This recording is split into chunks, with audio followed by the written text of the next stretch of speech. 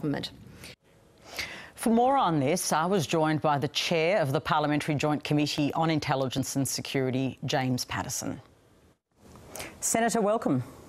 Thanks for having me, Patricia. In your own statement, you welcomed the listing of both these groups. You went on to say your committee has recommended the government consider broadening the listing to include the whole of Hezbollah. Why has that only happened now?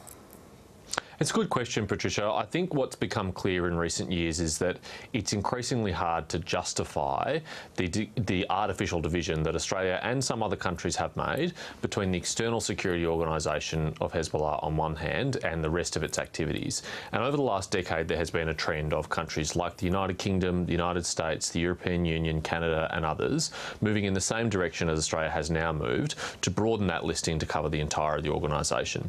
I think it's been clear on the evidence for some time that it is a unitary organisation, that it's run by Hassan Nasrallah, that the Shura Council oversees all of its activities, political, civilian or otherwise, but it's just become impossible, I think, in the face of that evidence for it to be ignored, and I welcome the government's decision.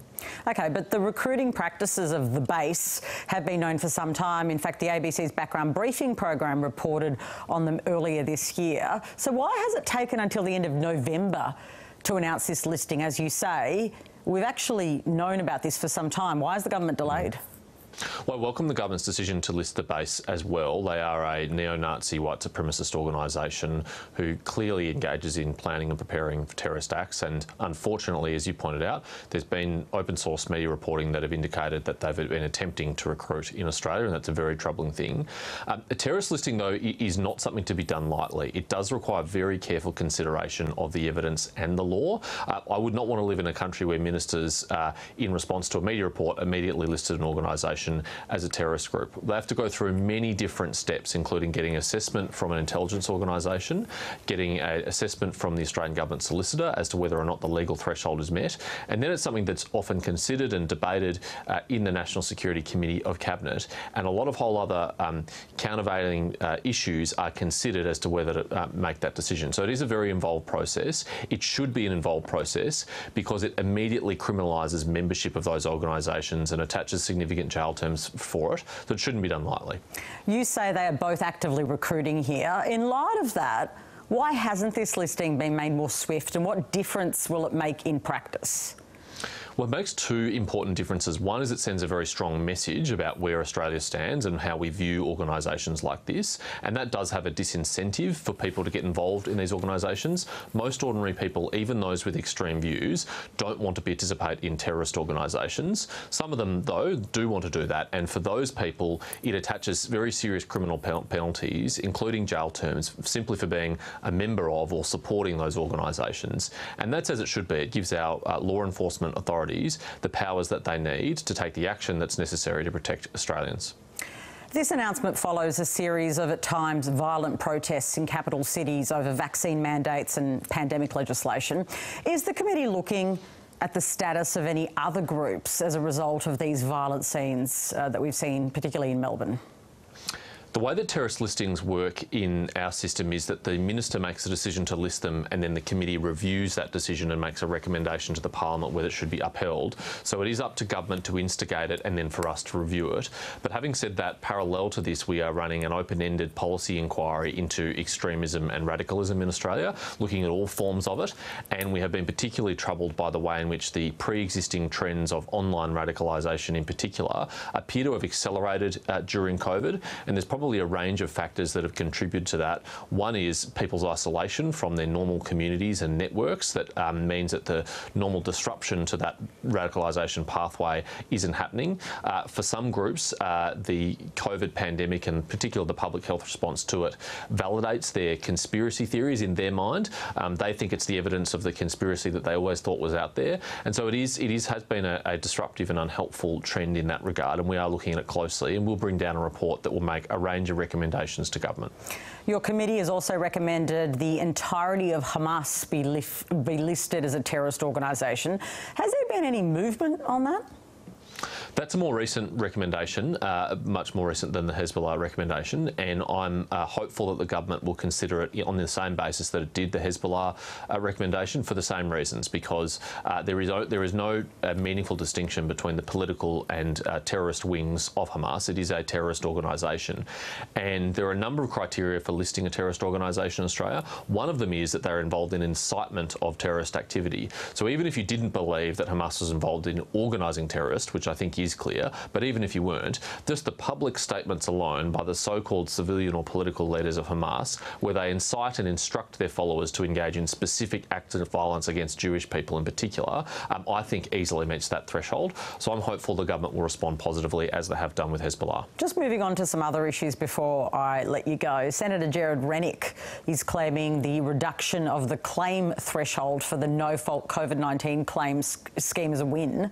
He continues to withhold his vote over concern with vaccine mandates. Was that changed to secure his vote, and how damaging is this to the government? My understanding, Patricia, is that that issue was already under active consideration by government, and in fact I believe it had already been to the Expenditure Review Committee of Cabinet, so a decision on that was imminent in any case. But nonetheless, I welcome Jared Rennick stepping back from his threat to not vote with the government on procedural matters. That is a bare minimum that we should expect of a member, or a Liberal senator, a member of the government, that you should vote with your colleagues on procedural matters. And I would argue, if you have a difference of view from the government on a policy issue, that difference of opinion should be confined to that policy issue and shouldn't be something which is exercised over all legislation and the government's entire legislative program, because the effect of doing that is you're basically handing over the control of the government's agenda to the crossbench and the Labor Party, and it means that anything which is contentious with either of those groups can't proceed in the meantime, and I think that's a very regrettable thing. The Religious Discrimination Bill has also been released. It gives Australians of faith who make statements of belief extra protection from existing state-based discrimination laws, and allows religious institutions to give preference to the employment of people from the same faith. I know some of the moderates in your party are concerned, particularly over that statement of faith, that it can ultimately lead in the sort of discrimination of people in minority groups. Is that a risk here, and should it be modified?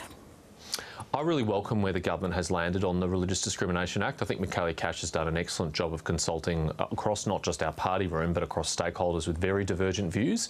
And there's no question that this is a compromise bill, and that there will be some things in there that some people don't like, and there'll be other things that are not in there that others would have liked to be included. But I think this is a good pathway forward. On the statements of belief provisions in particular, I strongly support it. I think it's probably the most important provision in the bill, because intrinsic to the right of religious liberty is a right to speak freely and to hear others on the question of religious matters. And it's really important to understand that this is not just a protection for religious people. I'm agnostic. I don't have religious faith, but my right to criticise religious beliefs is also protected by this provision. It will mean that if genuinely and in good faith, and if I'm not harassing or intimidating or vilifying anyone, I can call into question religious beliefs and say that I don't believe in them, and I earn the same protection under this legislation from those state anti-discrimination acts as any religious person does to talk about their faith, and I think that's a really important step forward. The government's Senate inquiry into the ABC and SBS has been suspended after a narrow vote in the Senate. Was there really any need for the Senate inquiry when the ABC has already announced an independent review?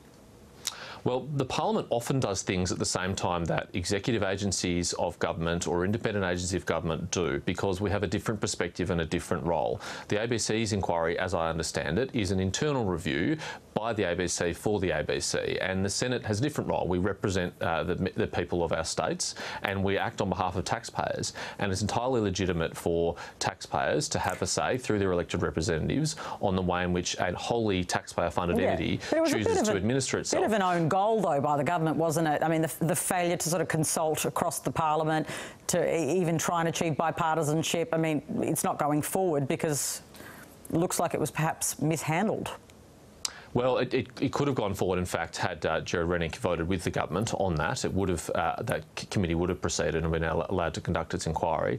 Unfortunately, I think the Labor Party and the Greens in particular see the ABC as a partisan issue. They think that there's political advantage to be seen as a defender of the ABC, and they think any scrutiny, including legitimate scrutiny like this, should be fought against on political grounds. And I think that's a shame. I think it's a bad precedent that the chair of the ABC, Ms Buttrose, has publicly called for a political intervention by the Senate, and the Senate has done that. I think Labor and Green senators will regret in the future if another agency of government doesn't want the scrutiny of the Senate and calls for the Senate to cancel it. They won't have much to defend themselves on. They won't have anything to fall back on if they do so. Isn't it her job, though, to fiercely defend the independence of the ABC? You know, she's obviously publicly voiced her concerns about interference. I think she's erred on that very question of independence. I think it's not independent to call for political action by political parties in the Senate to exempt the ABC from legitimate scrutiny. She called on the government not to do this. Well, that was actually her call. My memory of the phrase of words is she called on the Senate to vote in that way because it was clear that the government supported the inquiry, and I don't think that's an appropriate thing for an impartial, apolitical, independent, non-partisan head of the ABC board to do. The Prime Minister said that Australians trust ITA. That was actually his own language when he appointed her. She was appointed by, as you know, your government, Scott Morrison. If you look at her long career, that's the case, isn't it? People do trust her judgment. Oh, there's no question, Patricia. Ita Buttrose is an eminent Australian who's achieved great things in her life, but I think in this instance she has erred. I think it was inappropriate to call for the Senate to cancel a Senate inquiry because it's entirely legitimate for the Senate to inquire into the expenditure of public money. That's what the Senate does. That's what its committee system is for. And whether it was the ABC or any other arm of government, any other taxpayer-funded arm, I would think it would be inappropriate for them to call on the Senate to cancel a review into themselves. I think that's wrong. Senator Paterson, just finally, the Chinese government has called for certain people to stop the malicious hyping and politicisation of the issue of that tennis star Peng Shuai as the international community continues to express concerns about her well-being. Firstly, how concerned are you about her well-being, and what's your response to the Chinese government's warnings around this? I was very disturbed by these reports, Patricia. It does appear to be a very concerning report on its face value, and I would like it to see that it be independently investigated and that her safety and welfare be guaranteed. Unfortunately, I don't think we can rely on that within the Chinese political system. The Chinese justice system is highly politicised and it serves the ends of the Chinese Communist Party, not necessarily of the Chinese people, and the rule of law is not robustly and consistently upheld. So I really welcome the way in which the international tennis community in particular has been so outspoken in support of her. She deserves that support, and I'd like to see the Chinese government deliver on that open, transparent inquiry and investigation if necessary. Senator Paterson, thank you. Thank you.